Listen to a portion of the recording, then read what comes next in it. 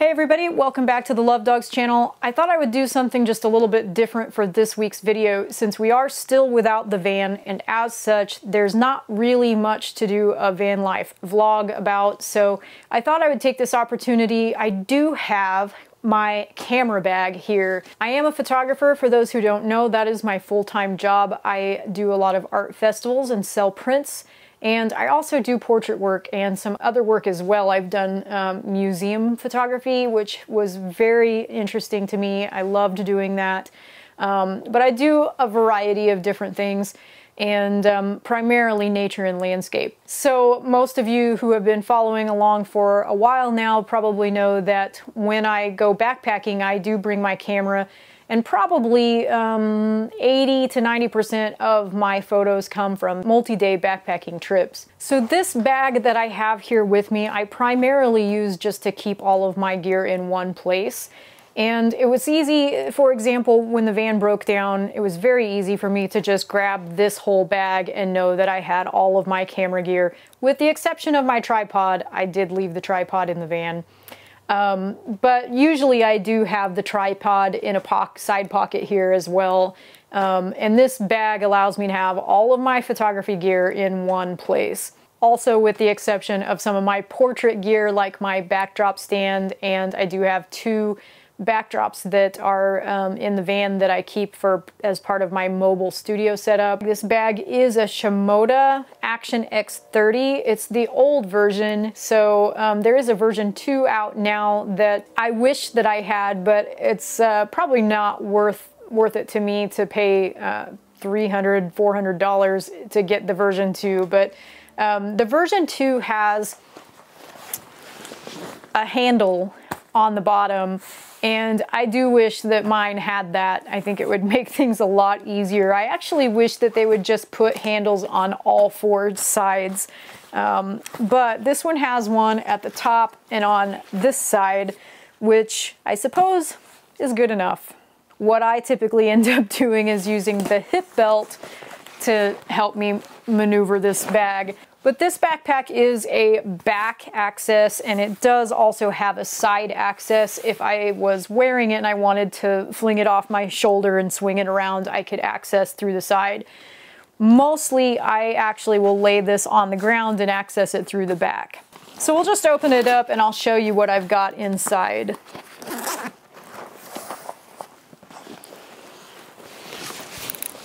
So you'll notice that this does fit a laptop. I think it fits like a 15-inch, up to a 15-inch.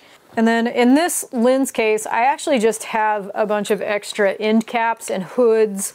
And I think I have a lens tripod mount for my larger lens.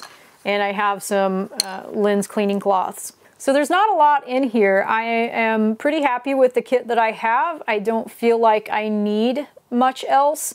And I like to keep it simple, especially when I'm backpacking. I don't like to take a lot of gear with me, and most of the time I only take one lens when I'm backpacking. I'll take the camera, one lens that's on it, and I'll take the drone. Sometimes I'll take an action cam. I actually don't have an action cam at the moment. I sold the Insta360 One RS. I'm not sure I'll get another one. To be honest, I've been pretty happy with the quality that my iPhone gives me, and so that with my Fuji is probably good enough. So I shoot Fuji. I shoot Fuji X systems. I currently have a Fuji X-T5, and that's what I'm using to record this video on, so I can't show it to you, but maybe I'll insert some footage of it that I'll take with the phone in a little bit. I switched to Fuji from Canon when the X-T1 came out, so 2014, I believe. So I've been a Fuji user for the last 10 years or so, and when I switched, it felt so much more comfortable in my hand. I loved the tactile aspect of it. Instead of flipping through a bunch of digital menus, everything could be programmed to a wheel or a button, and I love the tactile sensation of it. And I loved the smaller size of the mirrorless Fujis compared to the Canon. I think I had the 5D original, so quite a size difference, which was beneficial to me as a backpacker. So like I said, right now I have the Fuji X-T5. The lens that's on it right now is the 16-55 f2.8. That is one of my favorite lenses. Fuji just recently came out with a version 2 of that lens, which someday I do hope to get, mostly because it is smaller and lighter, and also has a declickable aperture ring, which would be good for video so that you don't hear that clicking when you change the aperture. So that would be on my list, but it's not a priority, so I'm pretty happy with the 16-55 that I currently have, the Gen 1 version. In addition to that lens, I have this huge lens.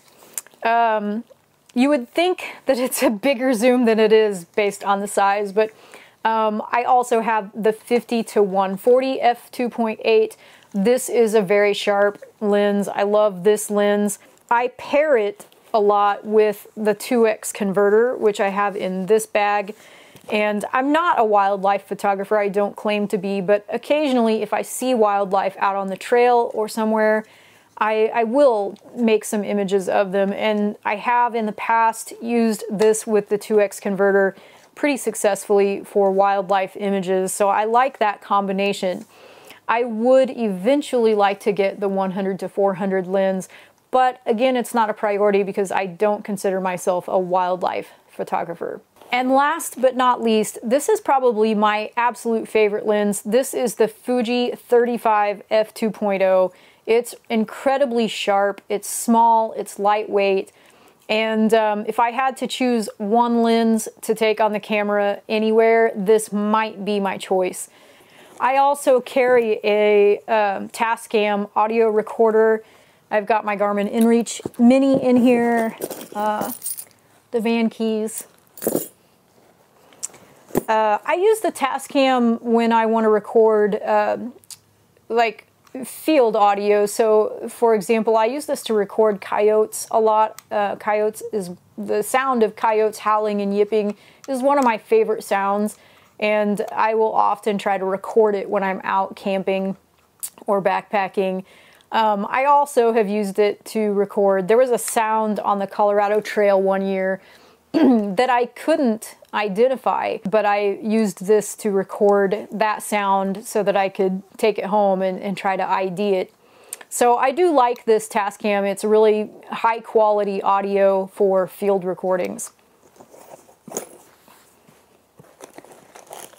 And along the lines of audio, what I'm using right now, I have the DJI mic kit, the first version, so it's not the Bluetooth version, it's the wired version, and I've been pretty happy with that. So also in here we have my very high-tech SD card holders. I have these little Ziploc pill pockets, SD cards, more SD cards, and micro SD cards for the drone. Looks like I have a charging cable and drone filters, drone lens filters, and a Peak Design plate. I think this charging cable actually goes to a battery. I'll show you in a minute. In this pocket, I have extra batteries. I've got Wasabi Power. They're a good off-brand battery for Fuji. I've got two of those. I have two Fuji brands. And then I have two small rig batteries that look like this. And they actually come with a USB-C plug in the end of the battery. And I have found that I really like these, especially when I go backpacking. I just prefer to be able to plug into the battery directly instead of having to put them on a separate charger. It's less to have to pack, and they've been working really well. So I love these small rig batteries. And that's pretty much it. That's what's in my bag. So pretty simple. I don't like to complicate things too much with a lot of gear. I do have a Peak Design tripod that is in the van. I don't have it with me. And it's the aluminum version. That has worked really well for me. It's actually been one of the most user-friendly tripods that I've ever owned. 9 times out of 10 though, I will likely handhold the camera and not use a tripod. I've mostly used that tripod for video actually since I started doing YouTube videos. I do also have the DJI Mini 3 Pro drone. That's what I use for all of my aerial stuff. And I've got this case for it, which is a DJI branded case. But I have the RC, the drone, and then 4 extra batteries and the 3 battery charger in here. I have additional filters in here. I've got extra remote knobs, controllers, because I already lost one and I had to buy some extras. And in this pocket up here, I have extra propellers. So at one point I did keep the drone in the backpack as well, and I found that unless I'm backpacking, usually if I go out to do some drone footage, I'm only taking the drone, and so it was easier just to have this little case for the drone on its own. So I will say that this backpack, the Shimoda Action X30, that's a pack that I would not bring backpacking. I would, actually when I'm backpacking, I'll try to find some old footage to insert here so that you can see what I do, but I have the Durston Kakwa 40, and I really like that pack for backpacking. I have yet to really find a camera-specific backpack that is suitable for multi-day backpacking trips. So what I do is I take a backpacking pack, and I'll actually use another small bag to put my drone and extra batteries and SD cards and things like that. It's a waterproof bag. I think it's called a multi-bag, actually made by Z-Packs. And I'll put my drone and all my extra accessories in that, and I actually put it on top of everything else in my backpack. That has worked really well for me so far. As far as my camera, and I usually only bring one lens when I'm out backpacking, what I'll do is I'll put the camera on a Peak Design clip on my shoulder strap, and then I have a Peak Design cover. It's a waterproof fabric cover that goes over the entire camera and the lens, and it cinches down in front of the lens. And that has worked really well for me. So typically I'll leave the camera on that Peak Design clip on the shoulder of my backpack the entire trip, and take it off when I'm in the tent. I don't talk a lot about photography on my channel. I don't really approach my channel as a photography channel, because to me it is not solely about the photography. Yes, I make a living using photography as a means of artistic expression and selling prints. However, that's not the point of me going out into wilderness areas. For me, it's about being out there and the experiences that I encounter and being able to share that with other people, whether it's through YouTube or in person. That is really what it's all about for me. And so the images are actually secondary, and there's kind of a fun, I guess fun question sometimes photographers are asked, especially outdoor nature photographers, and that is, would you, if you couldn't share your images, would you still make an image? And I think my answer would be yes, because it's expression for me. However, at the same time, I could very easily go backpacking for a multi-day backpacking trip and not take a camera, and I would be absolutely thrilled. So for me, it's just not about the photography. I'd go out there, I would be out there anyway. I was out there before I ever picked up a camera, and I will be out there without a camera again in the future, I'm sure. So the photography is just a bonus for me, and I feel incredibly lucky to be able to eke out a living doing this. I'm very happy being able to do this, and very grateful for it. In the end, really what photography is to me is just a way to express my gratitude for wild places and my love for those wild places.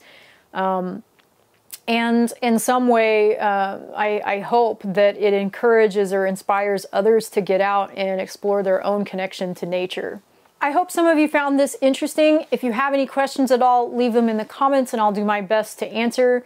Maybe I'll do more videos about photography in the future. You can let me know if you'd like to see more of those or not. Anyway, hopefully next week I'll have the van back and we'll have another video for you all, so I hope you'll stick around. Take care, and we'll see you on the next one.